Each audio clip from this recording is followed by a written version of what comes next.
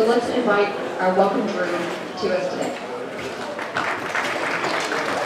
right, thank you. Appreciate it. Thanks for being here. I know everybody was waiting for, right?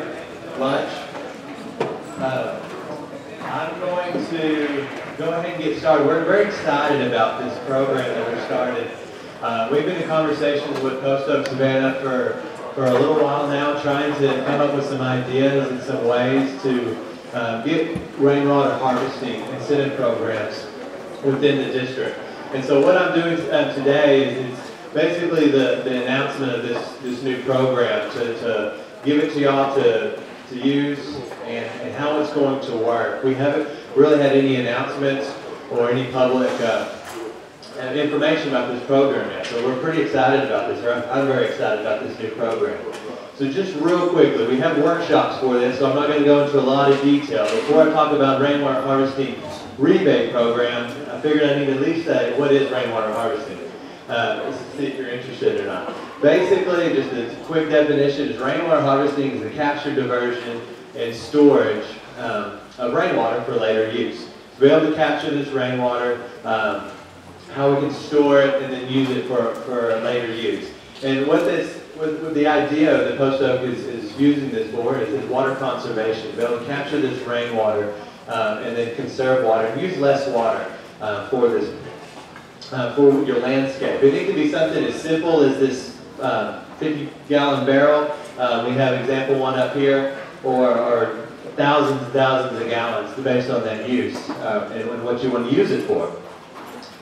But we talk about this we talk about water deficits and what we're going to do to come up with this. This rainwater harvesting is not a new idea. Neither is desaling some of the water for later use. But the big question, like I said, real quickly, we're going to go through rainwater harvesting. What is it? But the real number one question we get is how much? How much can I capture? So a general rule of thumb, it can go up or down just a little bit based on how efficient your roof and diversion and capture systems and components are. But in general, each square foot of the collection service footprint generates about 0.6 gallons of water. So in other words, if you have roughly a 2,000 square foot collection surface, so that's the rim or the drip line of your roof, 2,000 square feet can generate 1,200 gallons per inch of rainfall. So there's a surprising potential to collect this rainwater. And usually when people start with these smaller barrels is what I like to call a gateway to rainwater harvesting, because once you catch that, that's going to fill up in the first 2 minutes, and then you're going to want bigger and more. And that's a great thing. I mean, it changes people's ideas of how and what they're going to view when they see rainwater coming off their roof. You know, you've got to capture all of it. It can get pretty addicting and exciting when you see the rain hit your roof. All different sizes of tanks. We talked about that. Small barrels. These larger tanks. Here's a barrel here. All different looks. So it's going to be adapted to your home, to your facility, to your barn, whatever that case may be, and whatever your use and whatever you're going to capture. There's all different creative ways to get these hooked up. Here's just some examples to maybe get some thoughts going on what some of these systems may look like, may be incorporated into your home. Here's one we worked on in Seguin. So why harvest rainwater? Reduces dependency on watering using our landscapes. Most of our water that we use is, at least during the summer, is going to be used on outdoors, watering our grass, watering our landscape, watering our flower garden. And water is a precious resource. We want to capture and hold on and use as less as we can. Water quality, it's a big important component of watering whatever you've got a garden, your tomatoes, whatever that you're trying to get. We maybe have high salts in your groundwater. Rainwater is the best water for soil and plants. No salt, free, helps balance pH. It's pretty neutral.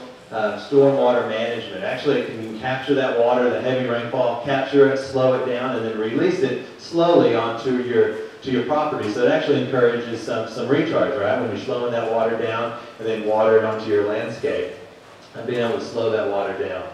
Within our Post Oak Savannah groundwater conservation program that we're looking at and developing as we walk through this, we have some main points and main goals and objectives of this program. One is the rainwater harvesting rebate program, and I'm going to go into those details here shortly and what that looks like for y'all and how to participate in that. And then also is demonstration sites, but not only just a demonstration site for our rainwater harvesting, so that we can build that and install that there at the office to show you how one works, and then through our trainings we can show you all the different components of a good working rainwater harvesting system. Also a garden, drought tolerant plants, being able to pick the correct plants that survive the best with least amount of water needed, drought tolerant plants, and have those at the site, at the office in Post Oak, Savannah, so you can see examples and how they're doing. And then irrigation. We don't only just want to have encourage people to catch the rainwater, but also what can we do with it afterwards and make sure we're watering the best plants, and then how the best way, most efficient way to irrigate those plants after we capture that water. And so through this, we're going to have a series of education workshops and trainings. So we'll invite y'all to the Post Oak, Savannah office, and then we're going to have a rainwater harvesting program workshop. We're going to have a landscape design, drought tolerant plant selection workshop, and water conservation. We're going to have a lawn class. Just to get, once we get the samples, or excuse me, once we get the containers and the cisterns all installed, we want you to be able to do the best way you can to conserve that water. Here are just some examples of some from demonstration sites. And so the goal of the rainwater harvesting rebate program is to encourage rainwater harvesting and promote water conservation. We want to promote and adopt best management practices, maximizing the effectiveness. So we don't just want to give the money, to give the money and to encourage people to get the rainwater harvesting. We also want people to utilize these correctly, maintain them correctly, so that they're getting the best use for that water. So we'll offer workshops through that to encourage the best use and to make sure that it's being maintained and set up correctly. We'll go through during the education program the site analysis. We'll just generally, we'll spend a lot more time and detail on this, but we'll go, what's your supply, what's your demand, what's your collection surface, how much does it rain, how much can you collect? Then we'll go through what size tank do you need based on all that information. And then there's a checkbook method. You to figure out how much inflows and how much demands you need, or the other checkbook method is just how much does it cost. And that usually eliminates what the size of the tank is going to be in general. But with that, that's one of the biggest concerns when setting up a pretty good sized rainwater harvesting system is the cost of those tanks and cisterns. So that's where Post Oak, Savannah is coming in to try to encourage this rainwater harvesting. So here it is. Here's the rebate program, real briefly, but it's to incentivize rainwater harvesting, and it's going to be up to $3,000 per household. But what it is, it's $1 per gallon, and so that's just real basic. Per gallon that you buy your cistern or tank, they'll give you a rebate per dollar based on that size.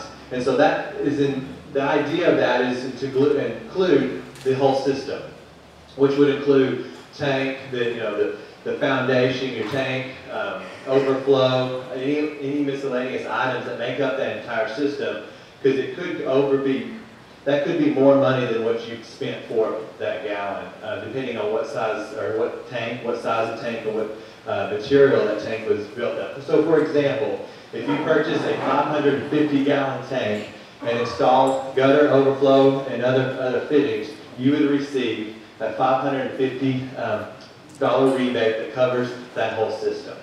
So it's just based on the size of the tank. So here's that fine print, right? I'm going to read through this real quick. Now, to qualify, the applicant must be a resident or landowner within the district. The system must be installed within the district. So we want to make sure that the rainwater harvesting system is within the district. Applicants must complete an approved rainwater harvesting course. So to do this, you're going to have to go through one of our rainwater harvesting workshops that we'll have at the office. You have to go through that course to be eligible for this rebate. And only one application per household every 12 months. Like I said, it's up to $3,000. It's $1 per gallon. Site plans, we'll go through what a site plan is and how to make that. This can be hand drawn through that course.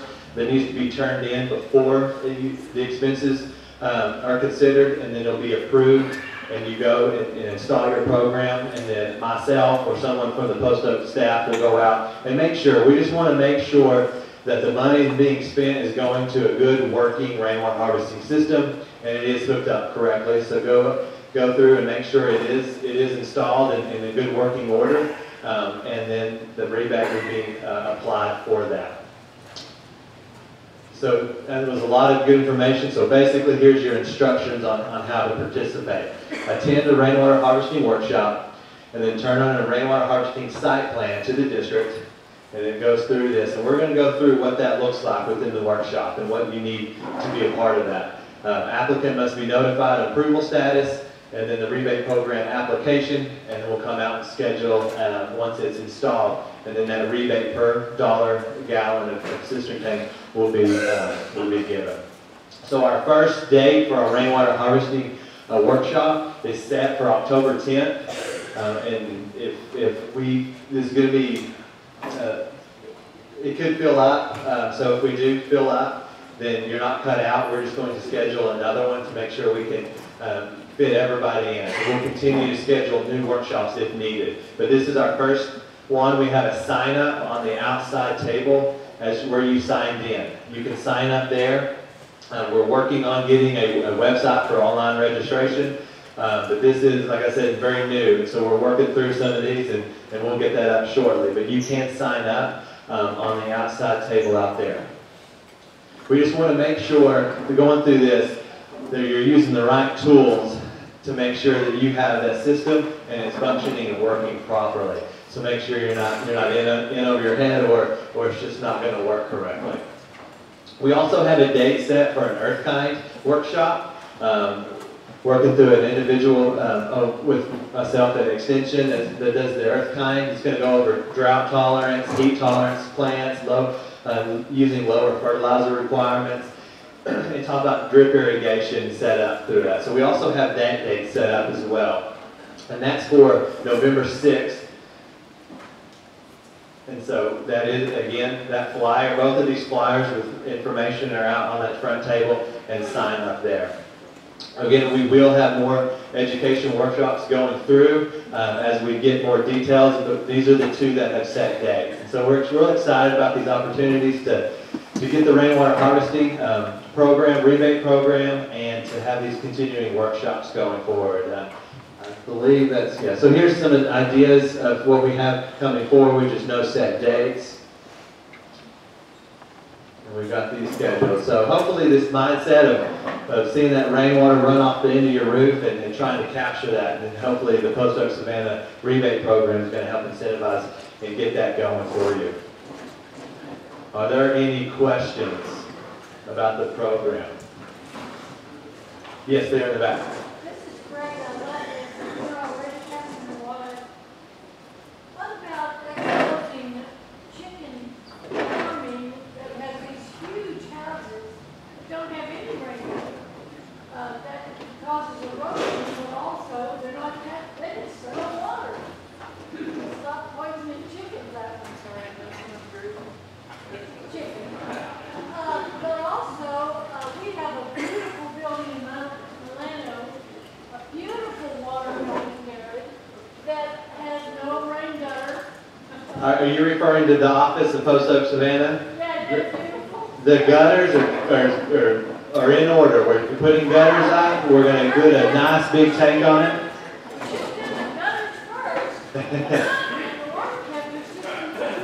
We are. We're going through. We've got the site plan going. We're working through it, and we're going to have a nice, pretty tank that we'll show you. And through this workshop, the idea is to go out and look at a working system at the Post Oak Savannah District.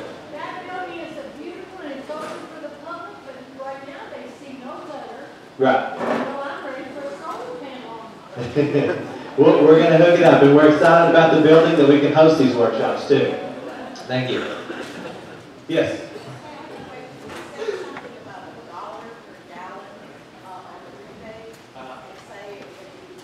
$1 per gallon. You gave your example of 560 gallons, you give Right. What would be your outlay? What would be your guess? For you? How much that tank would cost? Well, it depends on a lot of things. And so, like she mentioned, do you have gutters on there? And if you want to catch water, you're going to have a conveyance system set up. And if you don't have gutters, then that's a big cost. The idea that what they really want to do is to encourage rainwater harvesting and not have any obstacles set up. And so with that, a very encouraging pricing is hoping to cover some of that. So it's the cost, if you have a good spot to put that, it's going to how far away you need to put your tank or how close you're going to put your tank. All depends on that piping. So, the tanks even, it depends on, I hate to give a number. Not many scenarios, unless you do a stainless steel tank, is you're not going to come out to where that's not going to cover you 100%. You should have, all your tanks should be covered. And then, depending on the weight, it's going to also determine what kind of foundation that you need to set up. So foundation, if you don't have gutters, are big costs that are addition to that tank. But I don't know. This is very good coverage on making sure everyone gets covered for that. Yes.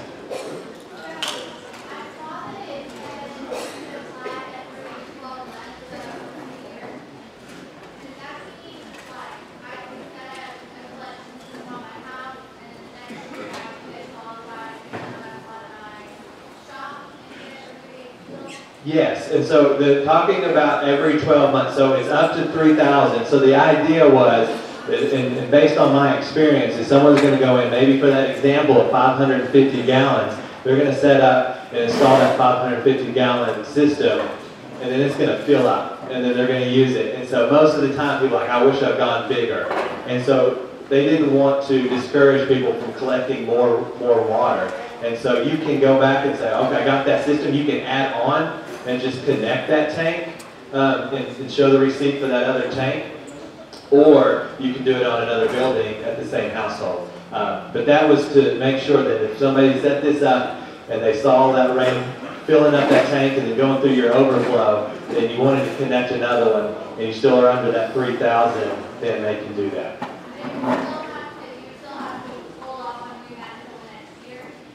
Every 12 months, yes. And we just don't know what the demand's going to be, so we want to make sure that everyone gets covered. Yep. More? All right, folks, let's... I'm sorry. Oh, go ahead.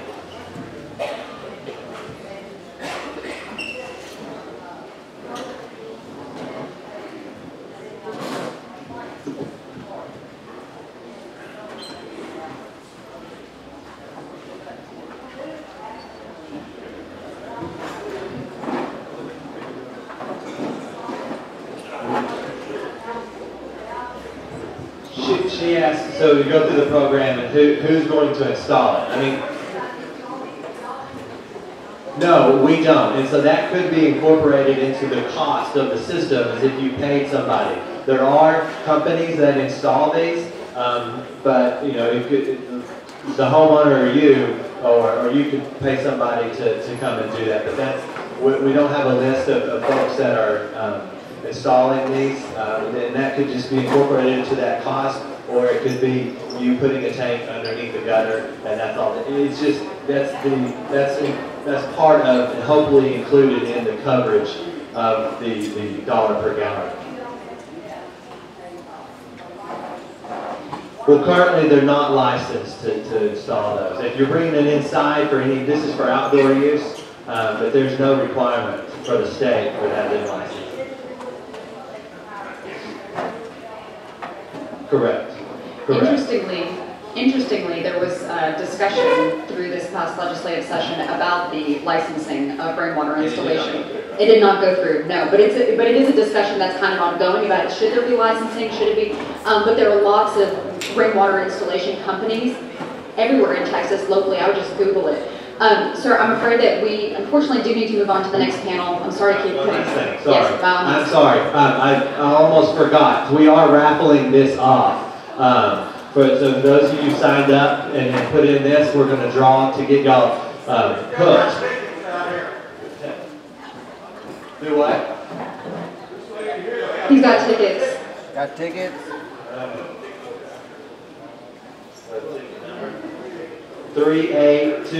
3826788. Is there anybody out there? There's our winner.